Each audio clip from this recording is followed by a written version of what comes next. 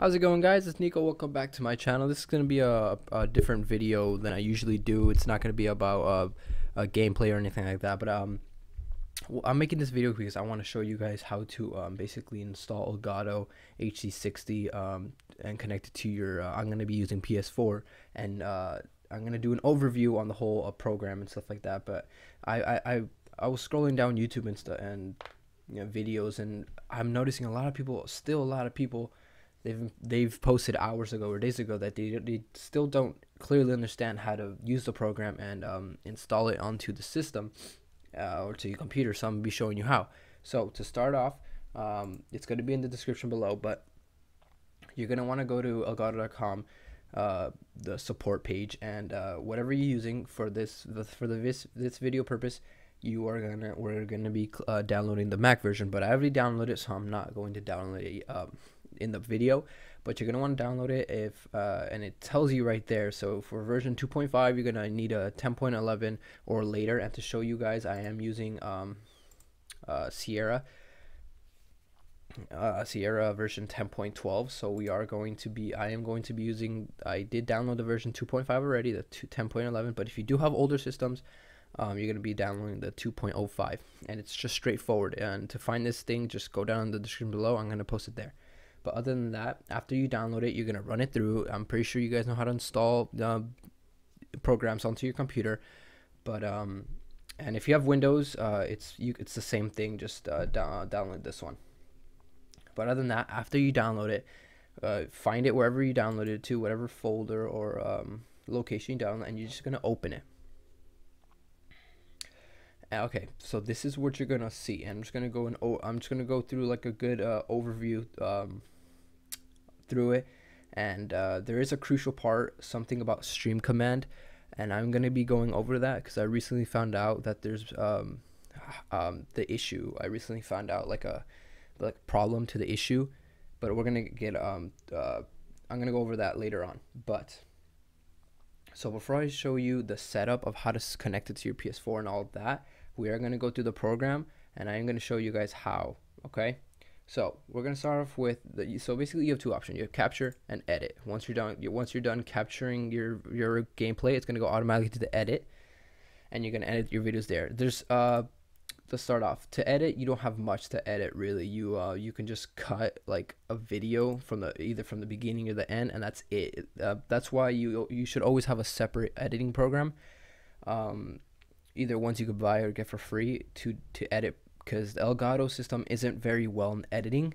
But that's okay, because really all you need is to record the gameplay. So we're gonna go in this little wheel here. This is basically it's straightforward. Right here you can choose where you want the videos. Once you're done recording, you send the videos to a specific folder.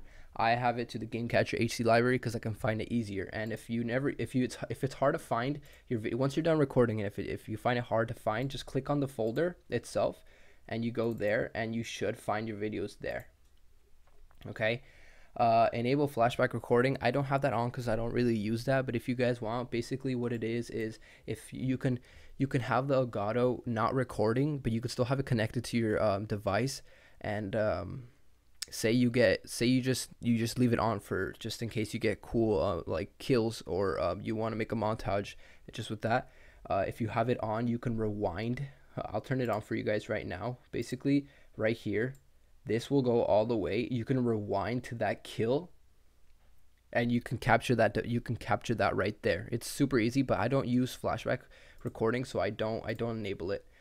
Use the foot switch to toggle capture is basically a device that Elgato made, where it's just you toggle the recording with a foot stand. I think it's pretty cool. I don't have one of my own, but so you don't have to click record. There's like a foot pedal. It's like a foot pedal, and you just press on it to begin the recording. Enable stream command. See, this is where for the Mac users it gets very, very complicated. So I have it on. What it is it's basically the web command. You can the webcam. You can record it directly from the thing, and let me show you. So you're about to see me right now. It's not going to be the best of quality, or maybe you will see. Okay, actually no, you can't see me right now because it's not connected. But for example, when you have it on, if you have a Mac, um, and once you go to edit, say you put your webcam right here, and first you go to edit scenes, and then once you save scenes and you go to edit, most people will not see their webcam overlay, their picture on the actual recording, and so many people have that problem, and I have had it too, and I found out why. Your Mac needs to be running a specific number of RAM to be able to do it. Um, this MacBook Pro, I have the oldest MacBook Pro, and inside the motherboard, I actually broke it. It actually got damaged in the past, so I'm not able to put more RAM into it. I only have 8 RAM of space in my computer, so I can't increase the number of that. So now I can't use webcam through the Elgato software, which, yes, it is a pain in the ass, but I have to record the webcam footage with another system, with another program, and then put it together in an editing software. But it's honestly not that hard, and it's actually better because when you edit in a different program, it's honestly, it comes out, the video comes out better, the audio, the quality, it comes out all better because you can render it to your own preferences. But yeah, that's how you do it. So the stream command is basically it has a webcam already installed into the software. So the device over here, this device, if you were to have the Elgato plugged in, it would show up here, and then if you go to the little tool, you have all the settings. So you have capture, you can either choose PlayStation, you have a variety, Xbox 360, anything you want, IPS4, so IPS4. Input, you do need an HDMI or an S video, but I have an HDMI. Color range, I always use standard. I have everything standard. Profile, HD 1080, and be sure to experience like the HD-ness of the Elgato. So make sure you click allow 60 frames per second. That's the most important. Like, that's basically the whole thing of the new Elgato HD60.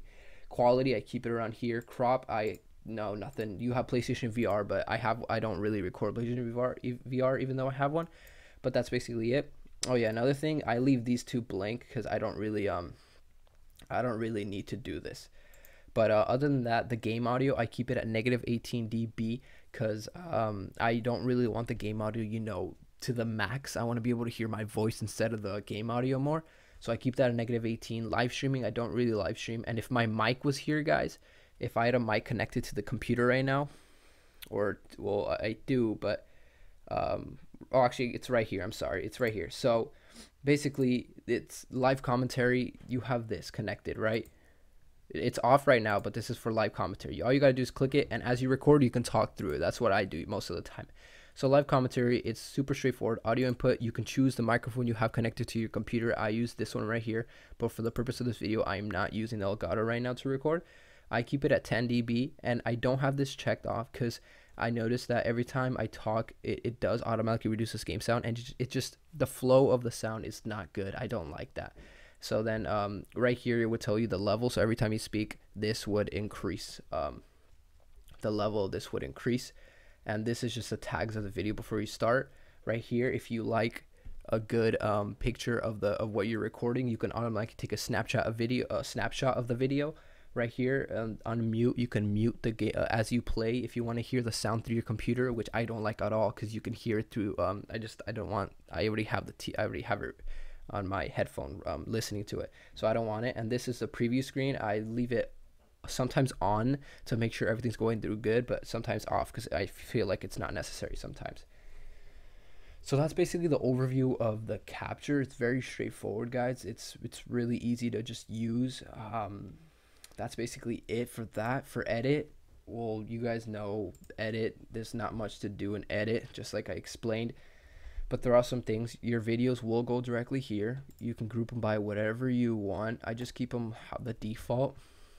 And let's just I'm not sure if a video will pop up right now, but right here, share, you have the opportunity to share it directly through whatever you want, but I don't do that because I rather edit my own videos on a different software, like I explained many times. So you can share it through YouTube, Facebook, Twitter, email, Apple TV, iPad, iPhone, or you could just directly put it to a movie. what I do is I put it directly into a folder I want. I drag that to the software. I drag the webcam to a different software, and I edit all there at once. And it's basically just like that. That's the easiest and most straightforward overview of the Elgato game capture. It's really simple. And now I'm going to be showing you guys how to plug it into your PS4 and how everything works. And then once I plug into the PS4, I will come back to this software and explain everything with the Elgato connected. But that's basically the overview of everything. If you guys have any questions, please leave in the comment below. And now we're going to transition into connecting the Elgato to the PS4. And remember, this is all for Mac, guys. All right, I'll see you guys while connecting the Elgato. All right, guys, welcome back to the setup of the Elgato HD60. So basically, I'm going to be showing you the aspects of it. This is the HDMI in, and this is the micro USB cable, and the other side is the HDMI out. It's very simple, very small, and compatible with the hands. So to start off, it comes with an HDMI cable and a micro USB cable to connect this to the computer. So what you're going to do is start off by connecting this into the little small USB port, and the other end will be where you connect it to the computer. Okay, guys, very simple. You're going to connect this to the computer.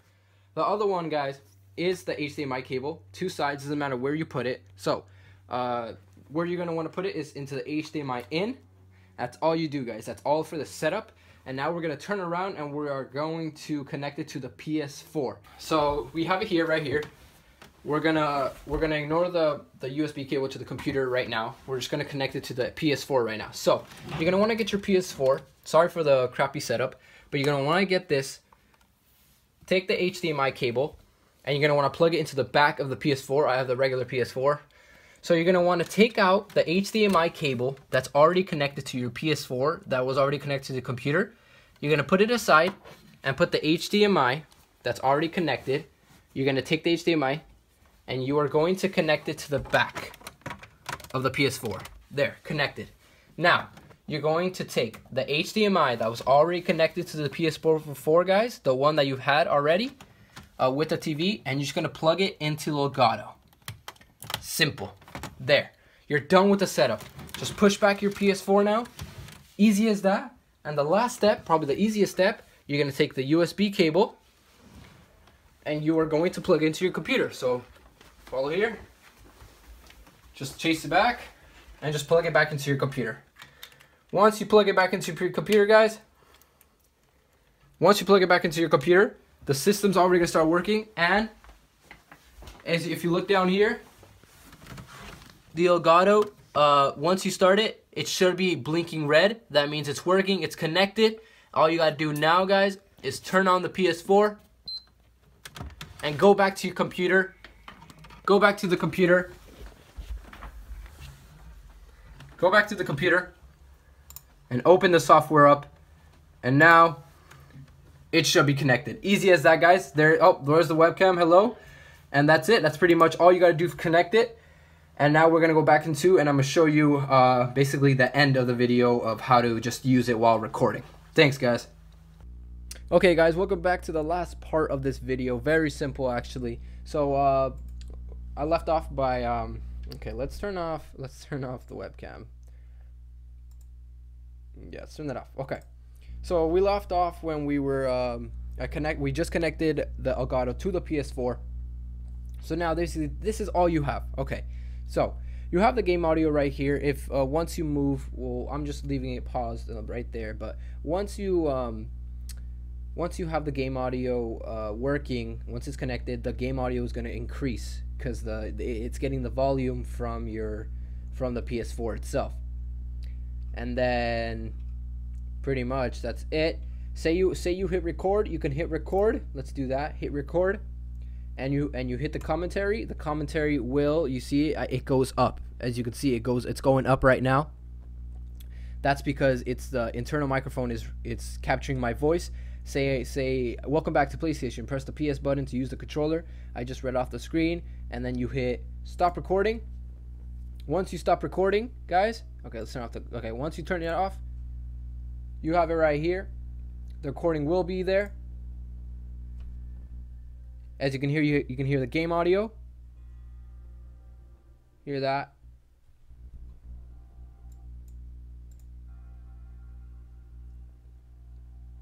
You can hear it. For some reason, it did not capture my voice, which is odd. I think it's because I have the mic connected already. But let's try that again. All right, so we're just testing this out. Welcome back to PlayStation. Press the PS button, use the controller. We have the PS4 connected and all that good stuff. And yeah, right here you choose what mic you want. And yeah, pretty simple. I think because of the video, it's not gonna capture my voice for some reason. Yeah, I think for some reason it's not capturing my voice, but that's okay. You guys get the concept, and that's basically it, guys. That's all I really wanted to explain. That's it. Once you edit it, like I said, all you can do is split it. You split it, and then you can delete this portion if you want, and that's pretty much all you can do, guys. You can't. I mean, that's it. All you can do is that. You can split out. You can split some pieces out. Split, and then say you don't want that. Split, and there you go. You delete that. You delete this portion. There you go. That's it, guys. That's simple. But see, if you have live commentary over it, it makes it very complicated because you're gonna hear the cuts of your audio. It's gonna be rough and it's not gonna be good. But for editing, that's all you can do. You can't really you can't raise the volume up for a specific thing. But what's cool is, say you want just the live commentary, you click save live commentary only. Once you click it, it's going to go directly to a folder, a specific folder, whatever folder you want. And yeah, that's pretty much it. And right here, if you want, you can set whatever thumbnail you want for the video, and you can share it directly to YouTube.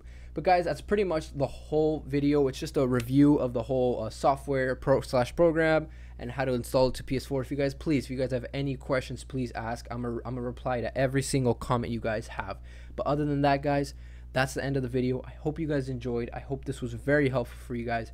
But yes, please again, ask questions. Please leave a like if this helped you out, and if not, ask questions.